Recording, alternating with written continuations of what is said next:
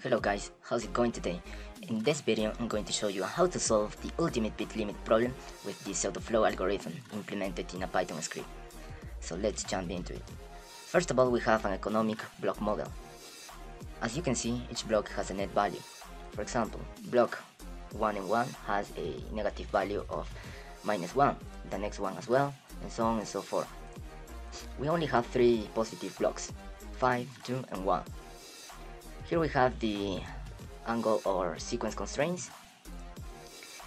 Over here we have the variable cells, and finally we've got the objective function. We can solve this problem by using solver. First we add the objective function. We need to maximize our function. We add the variable cells, and then we add the constraints. We've got an ultimate bit limit, as you can see here, and a net value of 3. This problem can be solved by finding the minimum cut in the network flow. In a nutshell, as you know, the Pseudoflow algorithm is based on a network flow problem. If we solve the minimum cut problem, voila, we resolve the maximum closure.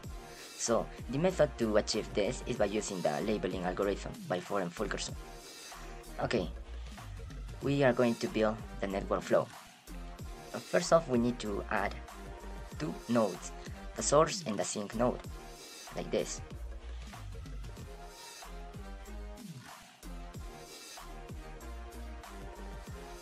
Then we create the arcs. The source node is going to be connected only with the positive blocks, like this, and the rest is going to be connected to the sink node.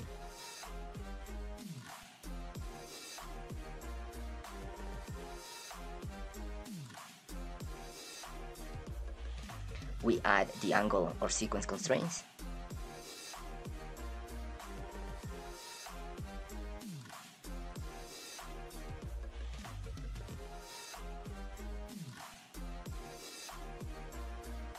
Then we add the arc capacities, which are going to be the block values.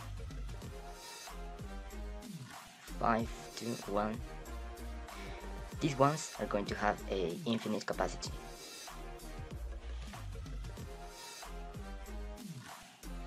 And so on and so forth. This one, 1, 1, capacity of 1, 1, capacity of 2, and finally capacity of 1. Okay, we've got our network flow. This network flow can be represented in an adjacency matrix like the following. For example, the source node is going to be connected with block number 2, 3, and 4 with 5, 2, and 1 capacities respectively. Below we have the adjacency matrix. We can export this adjacency matrix. We copy and we paste it. We add the source node 0 and the sink node 11. We export it.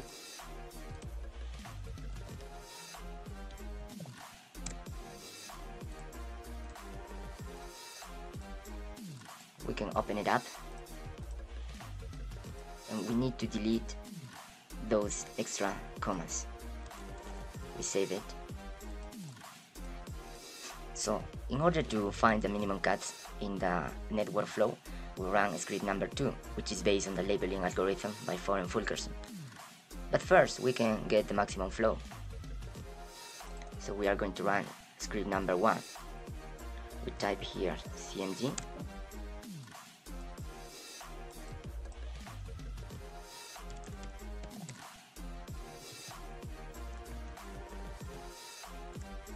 And we get a maximum flow of 5. Now we can run the second script to find the minimum cuts. Okay, we've got the minimum cuts.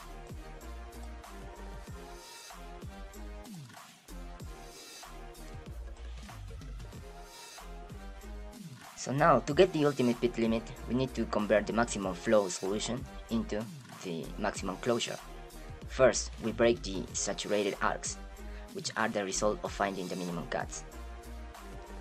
Here we have the saturated arcs 0, 4, 6, 11, 7, 11, 8, 11, and 9, 11. We can mark them over here. And this one.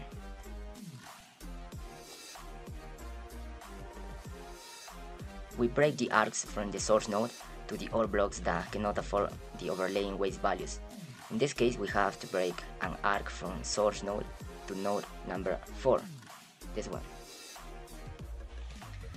Then we search all the nodes that can be reached by the source node. As you can see, the blocks within the polygon are the maximum closure set, or the ultimate bit limit.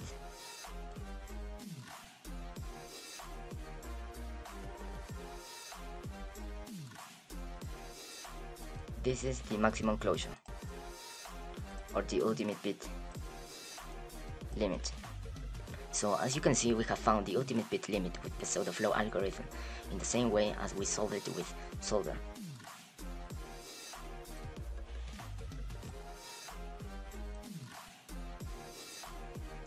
Okay guys, so that's it for today's video. Don't forget to subscribe and smash that like button. Peace out.